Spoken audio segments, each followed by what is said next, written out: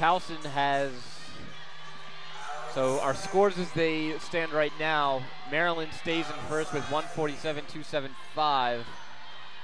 GW 146.6 and Towson a 146.575. So everyone kind of just nipping at each other's heels here.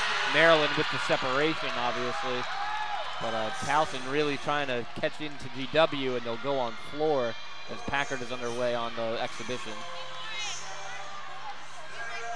Statistically speaking, floor usually scores highest, but vault is a close second. So with GW finishing on vault, it's gonna still be neck and neck. So we really have to count on Towson hitting every routine, sticking those landings, and maybe a few not great landings for GW. Looking at GW's floor scores, they're high, not as high as Maryland's were, but you have a couple of 9.85.